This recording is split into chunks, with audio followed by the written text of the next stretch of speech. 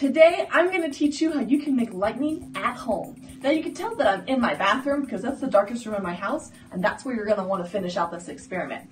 So you're going to need a couple of things: a styrofoam plate, or I just have the top of a to-go box, an aluminum pie tin, a pencil with a big eraser on the end, a thumbtack, a wool sock or other wool material, and you can either use your finger, or if you don't like to be shocked, I have a fork. So what you're going to do to start off is take the thumbtack, poke a hole right in the middle of your pie tin, and then put the eraser right on top of the end of that thumbtack and make it secure. So now you have a little handle.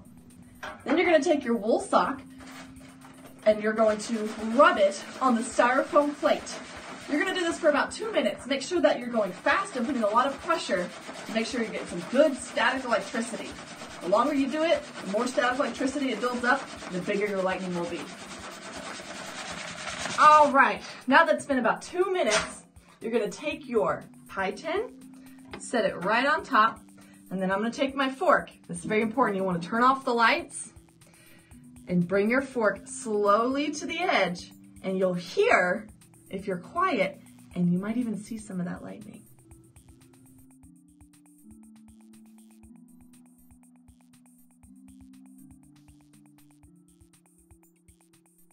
Whoa, how awesome was that?